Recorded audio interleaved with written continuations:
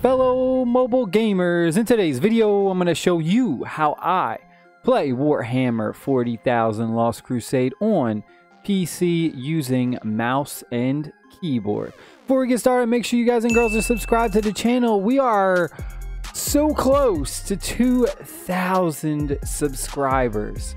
I think we're like 9 away.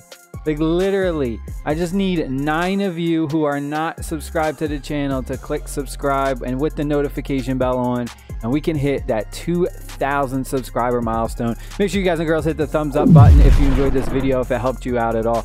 I had a lot of people ask me about this, so we're going to jump into it real quick. I'm going to try and not make it too long, but there's a lot to talk about. So there's a bunch of different emulators you can download. There's LD Player 4, there's Nox Player, there's BlueStacks, a bunch. My personal one that I'm going to recommend right here is called LD Player 4, mostly because I have an affiliate link.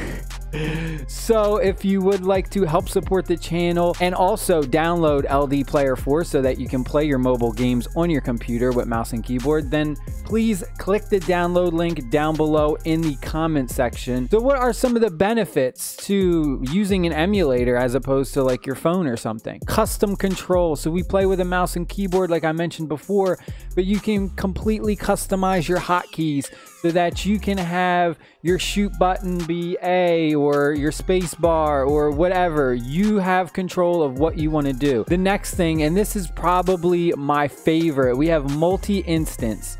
So you have the ability to play multiple mobile games at the same time. So as you see, it has 4 windows up right now. It has Brawl Stars going, it has like Clash of Clans going, and then you could like search the web, you could be on TikTok or whatever other junk that you want to do, but you can have multiple different apps open at the same time, which is amazing. We also have the multi-instance sync, which means you can re-roll faster in gacha games. Right here it's showing off Arc Knights and it's re-rolling. You can also set up the macros. I used to do the macro settings for when I played Final Fantasy 15 A New Empire, and I would have to like have a train troop event. I would basically just set it up so that it would auto click to keep training the troops and using the speed ups instead of having to sit there and do it manually over and over again. I know another good game that this works with is like Raid Shadow Legends. All right, now let's jump into the download now. All right, so let's say you downloaded it. I'm going to move these right over here so we can see them a little bit better. We have LD Player 4. This is the main one. The LD multiplayer is how you set up multiple emulators at once. So if we click on this right here, as you see right here, we have one. This is my main. I can just click start to launch it and it'll open it up. We can also go over here to settings, and then we can go into the advanced settings. I'll go over that briefly in a minute. But then we have right here new and clones. So you can create a whole new emulator, which I'm going to do right now just to show you. It takes a little bit, and then when you click on this and start this up, it'll load up just like this other one. Or you can clone a player. So if you have a game already downloaded and maybe you want to do your re-rolls or whatever, you can use the clone player, and that way you don't have to re-download the game on the new emulator. So I'm going to just kind of show you exactly what I mean. So my main one is right here. I'm going to click start, and this is going to open it up. All right, and then we will come to our screen right here, and it will show you whatever games you have downloaded, and then it has some suggested games down below. Right now we have our Warhammer game, so that is why that is the only game you see. You can click it and you can move it around just like you would on your phone or your tablet. And if you want to download other games, you'll just basically go up here to search games, and then you will just go. You can type in whatever game you want, or you could just search through here. You can go through like the trending searches. It has the apps. You could even download apps on here if you want, like everything. Whatever you want to do, it's basically Google Play on your computer. Now, what I was mentioning before is we have Lost Crusade downloaded on this emulator. Right here, we clicked new. If we were to click clone, we could clone our main, and then it would have the Warhammer game already installed on it. So now that we have 2 windows up, you can go right here to align windows, and then bam, you can have 2 games running at once. You could have multiple accounts. You could have your farm account going on one and then your main account on another. Whatever you want to do, it's really cool. You have a bunch of windows going on and just have crazy mayhem. I actually did this with A3 Still Alive, where I had like 2 or 3 accounts going at once.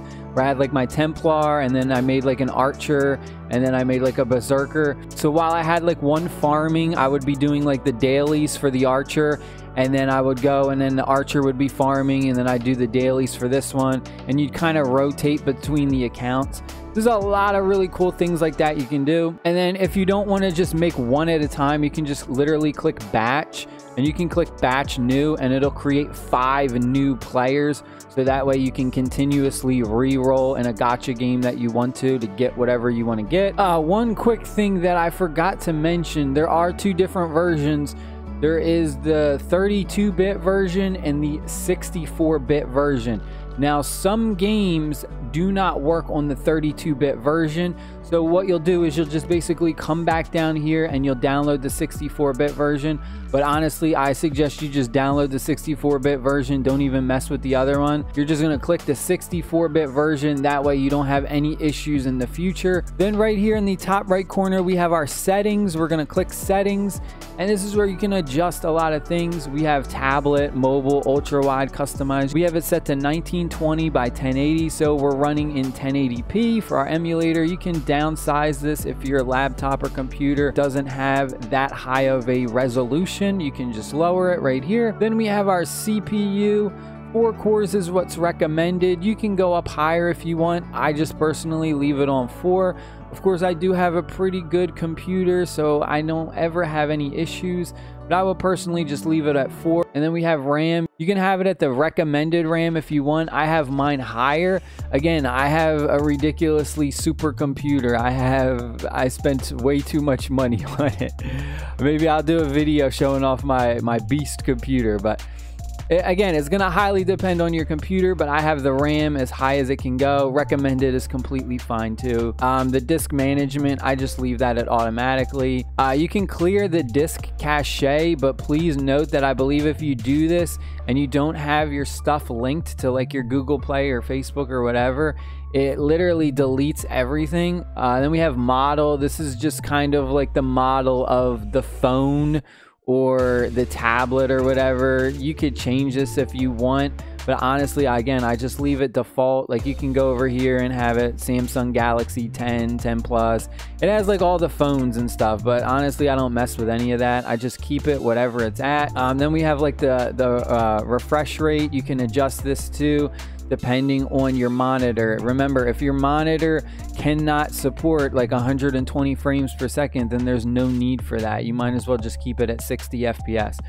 My monitor I have is a 240 refresh rate. Alienware, again, I know I am so overboard with my electronics, it is crazy. Then we have something like enable vertical sync to prevent screen tearing. Do this only if you see a lot of jaggedness in your game when you're playing. But again, like you don't have to touch any of this for Warhammer. Literally none of this, just the default stuff is fine. Again, this stuff is fine. I don't touch any of this. The networking and the bridging, you don't need to mess with that. The shortcuts, you can change this if you want. Either way that you get familiar with these, because this is stuff that will help you in certain games. So like shake. If you're playing a game where you needed to physically shake your phone, then you can just click F9 and it will shake the screen. Let me see if I could do it right here. See? If we click F9, you'll see it shake if that's something that you need to do in a game. We have something like zoom in and zoom out. So you know when you're playing on your phone or tablet, you'll like pinch in or pinch out to zoom in or zoom out. So you just memorize this, like F4 will help. You just click F4 and it will zoom into the game. Then we have our wallpaper. You can change your wallpaper, which is pretty much just your background. But a lot of these settings I don't even mess with. I honestly keep everything how it is. I really don't go through and change everything. But that is it for today, folks. I hope you guys and girls enjoyed this video. Again, make sure you subscribe. We're super duper close to 2,000 subscribers. I love y'all. Stay happy, stay safe. Peace.